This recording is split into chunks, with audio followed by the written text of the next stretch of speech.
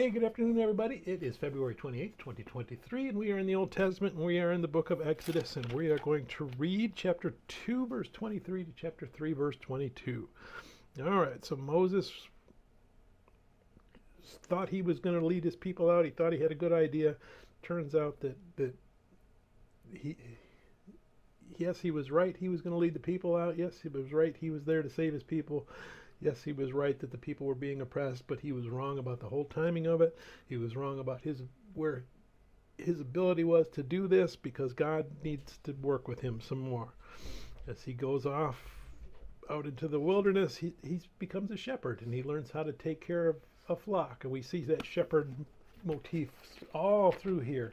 The good shepherd who takes care of his flock, who feeds them, who protects them, who leads them to safety. So Moses needed a little more work before he was ready to go.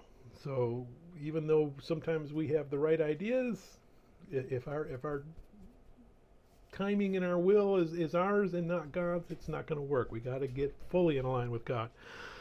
One of the things that we see is the story of the burning bush.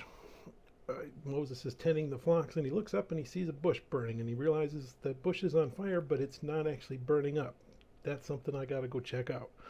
And what I love about that is God seems to be thinking, from what he says, that he's been doing this a lot, and it's finally, this is the time that Moses actually looked up and saw it and went, oh, hey, what's that? He says, oh, now he sees the bush. Now he's ready. Now he's looking for me. Okay, he's not doing his own will. He's looking for me to see what I want.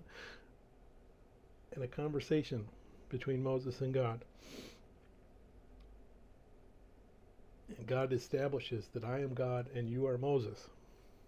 I am the creator, you are the created. There's still a little bit of questioning from Moses. He's not quite sure what's going on.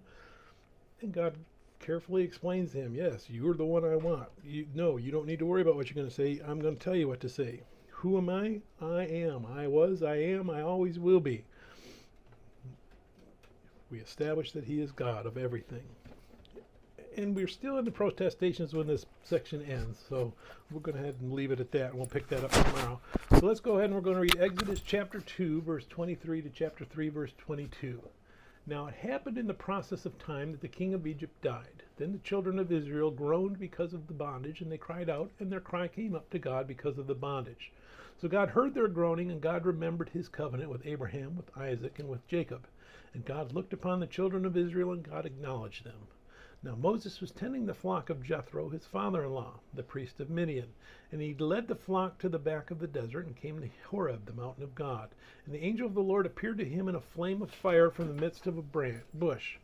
So he looked, and behold, the bush was burning with fire, but the bush was not consumed. Then Moses said, I will now turn aside and see this great sight, why the bush does not burn.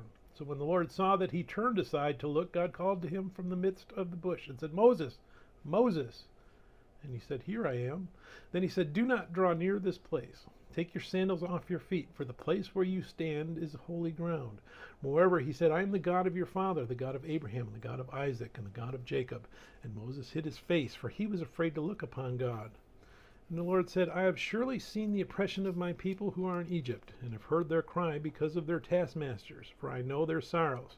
So I have come down to deliver them out of the hand of the Egyptians, and to bring them up from the land to a good and large land, to a land flowing with milk and honey, to the place of the Canaanites, and the Hittites, and the Amorites, and the Perizzites, and the Hivites, and the Jebusites. Now therefore, behold, the cry of the children of Israel has come to me, and I have also seen the oppression with which the Egyptians oppress them.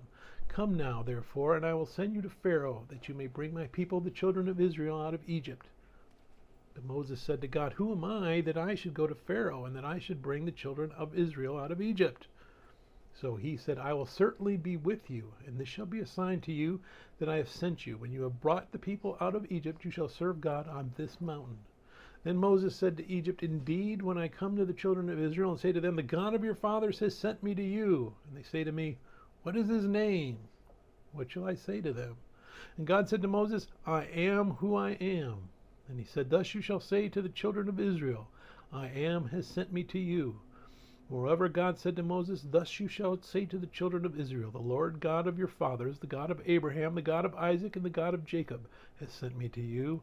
This is my name forever, and this is my and this is my memorial to all generations. Go and gather the elders of Israel together and say to them, the Lord God of your fathers, the God of Abraham, of Isaac, and of Jacob appeared to me, saying, I have surely visited you and seen what is done to you in Egypt. And I have said, I will bring you up out of the affliction of Egypt, of the land of the Canaanites and the Hittites and the Amorites and the Perizzites and the Hivites and the Jebusites, to a land flowing with milk and honey.